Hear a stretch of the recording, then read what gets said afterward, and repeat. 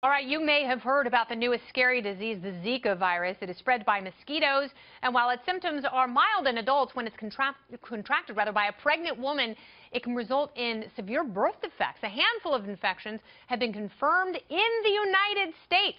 Here's World Health Organization Director General Margaret Chan. Last year, the virus was detected in the Americas, where it is now spreading explosively. As of today, cases have been reported in 23 countries and territories in the region. The level of alarm is extremely high.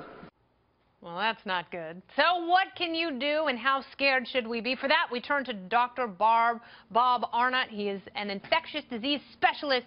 He joins me now. Hello, Dr. Bob. Hey, Kennedy, love the show, could watch it all day. Oh, that's so sweet. I love to hear that. So tell me about the Zika virus. Why is it so horrific? So here's the reason. First of all, it's the perfect storm. Started in Brazil, where they have an economic downturn, so they have weaker public health to begin with. You have El Nino, which is pumping all kinds of water into South America, causing flooding. You have higher temperatures. You have more mosquitoes. Boom, you have this big outbreak of this Zika virus.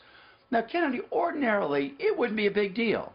80% of people have no symptoms. Those that do may just think they have a bad cold or flu. They're going to have red eyes, joint pains, a little bit of a rash. Just not anything you'd really want to write home about.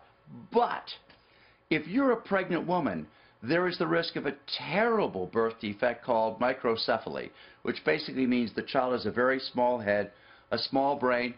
They could die. They could have terrible brain dysfunction during life. And it's just a terrible thing to even contemplate. Now, the worst thing, Kennedy, is this. Imagine you're a businesswoman. You go to South America. You're bitten by a mosquito.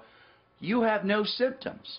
You come back and you don't know for 9 months that your baby's been infected. So it's a nightmare. And the Centers for Disease Control, again, is a little bit behind the 8 ball on this, because they always are, just though. like they didn't have enough tests. These government agencies are always so slow to respond to these things.